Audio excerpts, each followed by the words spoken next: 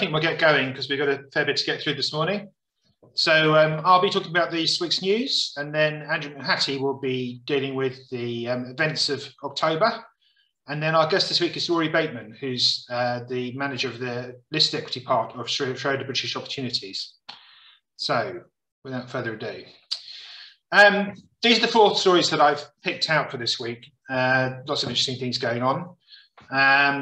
ThomasLloyd is a new listing, proposed anyway, that I think looks quite interesting. Aberdeen, China is in the process of coming together. Gresham Strategic, we've got the sort of final bit of news on that perhaps, and then just one little snippet on Greencoat UK Wind. So let's start with ThomasLloyd. The real difference with this one is that it's focused on Asia. None of the other trusts have any intention of doing this at the moment. I think maybe VH Global could do, but I don't think there's actually any immediate intention. It's looking for $340 million, which is reasonable, I think, and achievable, especially as we'll find out in a minute. There's got a couple of big cornerstone investors. The yield's going to be quite attractive. I think it probably needs to be because there's a bit of added risk involved in investing in Asia. So 7% dividend yield once it's all fully invested and up and running, which is 2024, and then a sort of smaller dividends for 2022 and 23 before that. And then again, once it's fully invested, looking for returns, NAV returns of about 10 to 12%. There's no debt at the company level, but like all of these renewable funds, there is the capacity to put debt in at the project level. So the company holds a series of projects in separate legal entities. And they're talking about up to sort of 50 to 65% loan to value, which turns into gearing that looks quite high, but is not that unusual. Part of the reason they can get away with this is because, as we'll see in a second, it's got quite predictable income flows. The debt they're going to use, I didn't like the bit that said we might have US dollar debt because that's quite often a recipe for disaster in Asian markets. But actually, most of it, I think, is probably going to be in local currencies. And they're saying this is one way that they can effectively hedge part of the currency risk of the portfolio, which makes sense to me. And they will actually hedge the money flowing off to pay the dividends. So they won't be sort of caught short on paying a dividend because of a currency move at the last minute. Now, cornerstone investors. So there's a stock swap of assets going into the fund, which would be $35 million worth of that 340. But the big news is that the Foreign and Commonwealth Development Office is thinking about investing £25 million in this through a new scheme that got announced at COP26, where they're basically providing sort of seed investments to kickstart renewable energy projects and stuff in developing markets. So I think this is all quite exciting. It's still not absolutely concrete because they say they've got to do due diligence on it. Obviously, they've got a prospectus now, or they'll be seeing a draft it quite soon. The seed assets, $59 million worth, look quite cheap to me. I don't know if that's because it's because of the debt involved, and that might complicate things, but we can't see that at the moment. So maybe when the prospectus comes out, it'll be more obvious. But projects in India and Philippines, and then the pipeline is those 2 countries plus Indonesia, Vietnam, Bangladesh, and Sri Lanka. So because we're talking sort of fairly racy emerging market stuff, fairly racy, I mean not outrageous. I think it's quite important that the offtakes, so the people buying the power, are actually going to be sort of government type institutions for the most part, and that gives you some some reasonable hope that the incomes are going to flow as it should do. And they're going to be long-term contracts as well, which is all good news. Obviously, there's a huge amount to do in adopting renewable energy in all of these markets, and so I think this sort of investment is going to be welcomed in most of these places. The manager's got a bit of experience in doing this. It's quite well resourced. They quote a 10-year track record, and then they're going to give us 3-year numbers, which is slightly strange. But again, that might all become a bit clearer in the prospectus. But they are sort of within that target range, so I suppose that's good. And the fees don't look too bad. I mean, they could have been maybe a little bit lower, but 1.3% to kick off is not outrageous. And there's no performance fee, which is obviously a good thing too. So all in all, I think maybe one to have a look at, but obviously wait and read the prospectus before you make any decision. Aberdeen China. So as we know, this is being formed from a merger of Aberdeen UTI and Aberdeen Emerging. Aberdeen Emerging has already changed its name and is now trading under the new ticker. Aberdeen UTI is sort of chuntering along. There's another vote. So they've had one vote to approve the scheme, and there's another vote to put that company into liquidation so they can roll the assets into the Aberdeen China Fund. That will happen next week. And we'll also find out next week how many of the Aberdeen UTI shareholders have ticked the cash exit box. That is only limited to 15% of the trust, which may be on the small side. And I'll tell you for why we think it might be true. So let's first look at Aberdeen China. This is their share price and NAV chart for this year. And as you can see, the discounts widened out a bit over the last couple of weeks. Really since this announcement was made and things have been settling down. I think part of that is because there seems to be a lot of frustrated sellers again. This is a very similar situation to what we had with Fidelity Emerging, but 94.3% of all the shares were tendered, which is a huge amount when you think about it. Basically, that's 94.3% of the fund saying we would get out if we was trading on a 2% discount. Obviously, the tender was limited again to 15% of this one, so there's a big overhang in theory. Now, one thing to bear in mind on this is that all these shareholders did vote for this scheme. So had they been really upset and really wanted the cash back, they could have refused to back it and demanded 100% cash exit at the time. They didn't do that. And I'm wondering now whether this one, and maybe Fidelity Emerging too, it's just these people being slightly canny and that they see that there's an opportunity here to realise some of their shares. They want to make sure that they get out as many as they possibly can, but they are conscious of the fact they're going to be holding an ongoing fund. So maybe they're not looking to get out of all of it, but we really can't read their minds, so we don't know. Nevertheless, it's going to be interesting to see what happens in the aftermarket for this, because obviously with the discount widening already, I think they'll be quite keen to ramp up the marketing on this and get some new investors in. And I do think actually a lot of those investors would sell if it was trading close to asset value, simply because an awful lot of them are discount players. So anyway, we'll wait and see. Gresham has strategic. So we've been back and forth on this over the past month or so, or a couple of months, I guess. The board has sort of given up. They've decided that realistically, there's no chance that the requisitionists won't win the meetings as they've been posed. Harwood is going to start running the fund from 5th of November, and that will happen, which is today. Obviously, that will happen regardless. But they said they're going to work for free, and I find that slightly strange. We'll come back to that in a second. The requisitionist said we want our money back within 2 years, and we want the cash that's in the portfolio now distributed straight away. It seems likely that that's going to be proposed, so there will be a circular coming out, and I think maybe that will have a few more resolutions in it that will basically pave the way for all of this to happen. The director that they wanted to put onto the board, Simon Piper, he's going to come onto the board as soon as possible. The existing interim chairman, Helen Sinclair, has resigned already, and Charles Berry, another director, will resign as soon as Simon joins. So that will shrink the board down. The only sort of wrinkle in all of this is that the message very much from Gresham House, which was the dissenting shareholder, was that they didn't think it was fair that people would be trapped in the fund going onwards, and they said there was a big chunk of people that wanted their money back. From that point of view, from being fair to all shareholders, there might also be a substantial chunk of investors that want to carry on being invested.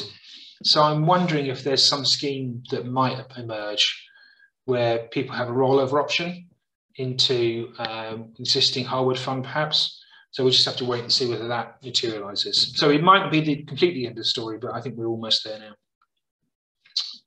Finally, quickly on Greencoat UK Wind.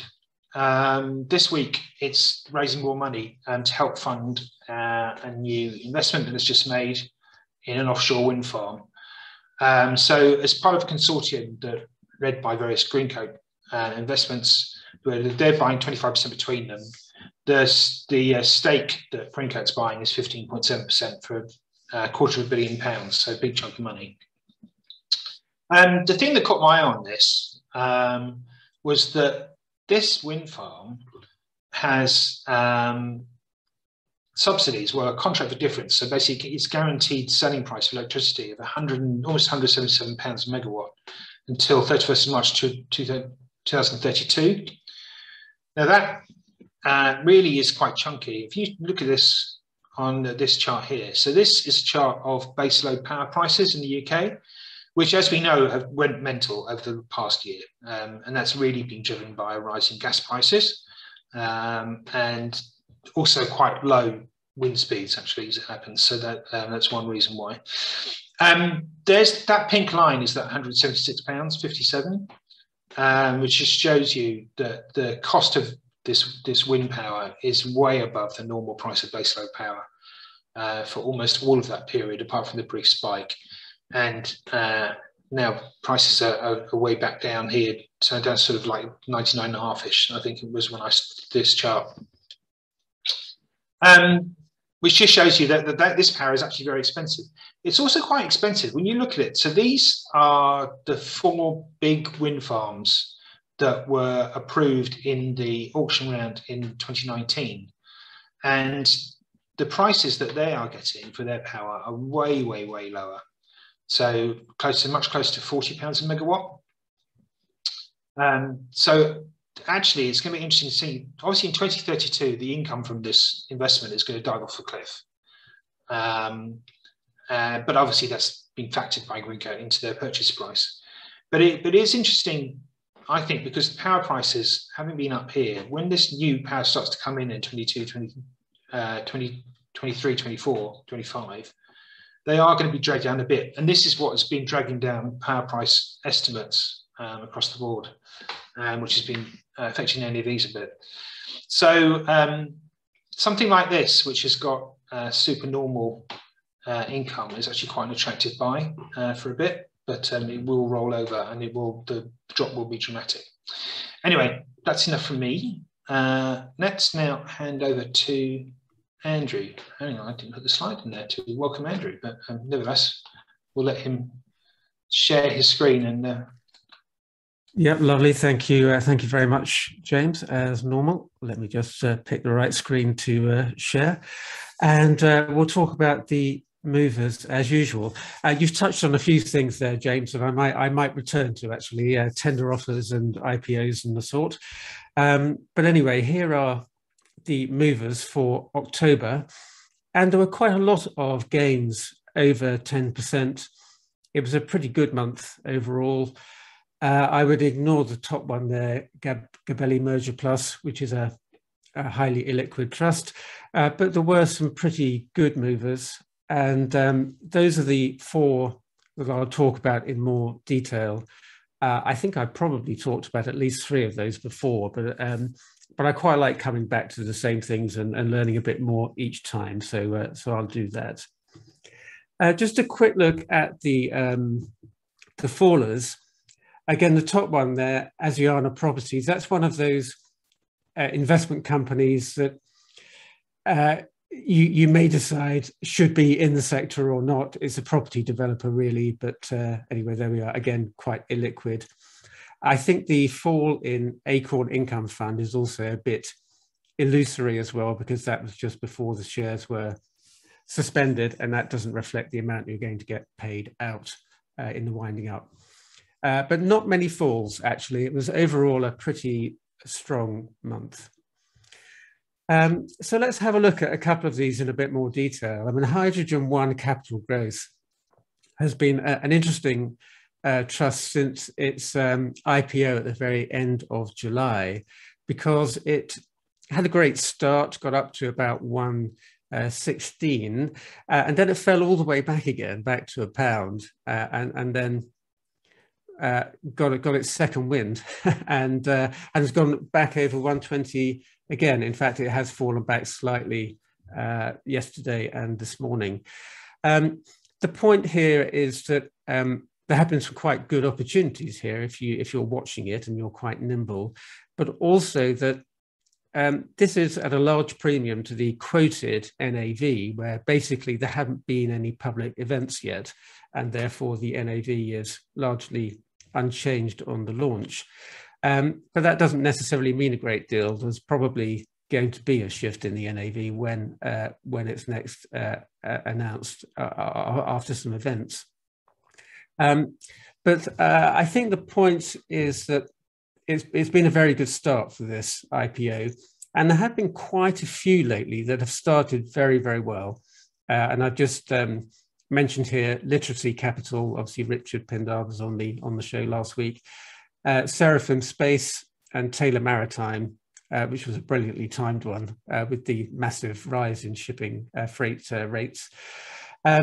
So I'm warming to the idea of investing in IPOs, actually, particularly as many of them are obviously being launched in the alternative asset spaces where the existing trusts are standing at a premium. So, you know, in the infrastructure space, for example, the average premium on the trusts there is 12%, and every single trust in the sector is on a premium. So where you see new launches, you imagine they might well follow that trend. So I think there's been a shift here from maybe a year or two ago, when a lot of new issues would just trade pretty quietly after launch at around 102, and they wouldn't do very much for 6 months while they got their money invested. And I think maybe that's shifted now. There's more of a focus on getting the money to work quickly. And certainly the market is not shy about generating quite large premiums to NAV straight away. So that's interesting. And I think IPOs are maybe a bit more attractive now than they have been in the past. Dunedin Enterprise had another good month because it announced both a dividend and another tender offer for shareholders. This is part of its long winding up process, which has been going on for 5.5 years now. And I know it's a bit wearisome, really, to have these long winding up processes, and some people don't like them and think that they should probably sell out when it happens. But I'd just like to explain, actually, why that might not be the best approach, and just how good this one has been. I did mention that a month or two ago that it had done well from it, but it was a slightly woolly statement on my part. So I've dug into it and examined it a bit more. If you look at the chart here, which is a 5-year chart, it doesn't really look as though Dunedin Enterprise has done very well. And the discount hasn't closed up too much. So you would think, well, it probably hasn't been all that great. But actually, the history, which is quite complicated, tells a different story, because there's been a lot of money coming back to you. It's been a mixture, and I'm not expecting you to read this and take it in. It's been a mixture of dividends, of capital distributions, and more recently, tender offers. So there has been quite a lot of money coming back to you. And just to save you the trouble, I have done some calculations to figure out exactly how much has come back.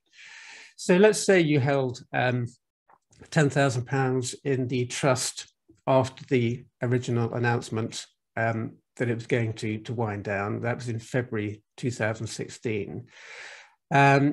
Actually, assuming you took up the tender offers, the remaining number of shares you've got now is slightly lower, but the share price is up a bit. So your holding is actually worth almost exactly the same, just over £10,000.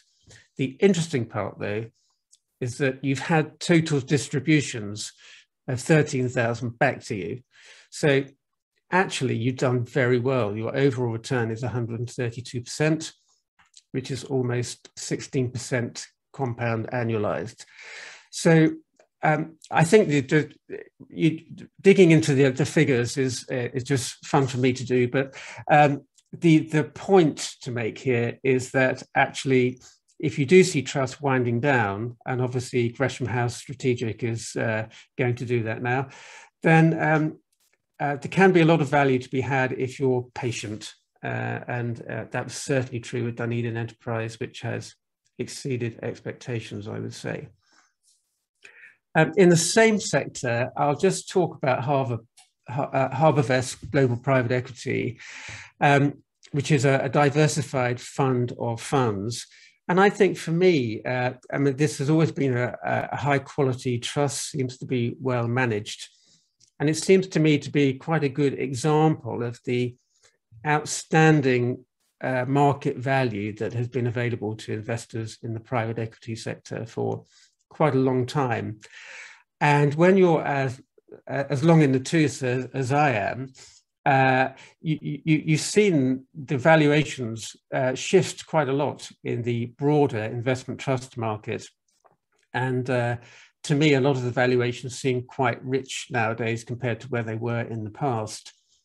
But the one sector where you can still obtain a lot of value in terms of the discounts is private equity. And it's not necessarily that hard to, I mean, not that easy, sorry, to understand why that is. Because it's been a good sector. This trust, you can see, apart from the obvious dip here at the start of the pandemic, it's made pretty steady progress, and its 5-year returns are very good, in the top decile of all investment companies. And if you look at the list there, the ranking list, it's rubbing shoulders with trusts that are on a substantial premium, things like Lindsell Train, 3i, and Impacts Environmental. And yet the shares here, where the discount has narrowed a bit in the last couple of weeks, is still 18.4%. So to my mind, there is still some value in the private equity sector, which is absent elsewhere in the investment companies universe. So I think that's interesting. This is a peculiar one, and I'll finish on this. VPC specialty lending, I think, is not for everybody. It's quite an esoteric trust, and I think you'd have to classify it as high risk. So I'll just have to preface my comments with that. It's a lender, but and it makes asset-backed loans to what it calls the non-bank financial sector, mainly in the US. Some quite specialist companies it's lending money to. It's done quite well with its loans. I haven't had many problems at all. But the interesting part here is that it also gets some kickers from certain deals in capital terms. And its manager has been a sponsor of some SPAC issues, and VPC have taken a slice of those. And I think with the SPAC industry, I'm not sure it's great for investors. I'm not sure it's all that good for the companies backing into these shells, but it's really good for the sponsors. I mean, they're the ones who make the money from it. And here's a great example. So VPC had a slice of a SPAC that was effectively activated last month when a company called Backed, which is listed on the NASDAQ now, which is a cryptocurrency marketplace, reversed into this. And a week or so later, it announced a big deal with MasterCard, which gave it a lot of extra credibility, and the share price tripled overnight. And this was great news for this investment trust, which has shares and also sponsor warrants in Backed now. And VSL indicated in its monthly fact sheet as a postscript that after the period end, the shift in the valuation of Backed, which was suitably discounted by 30%, indicated a 14.2% increase in NAV.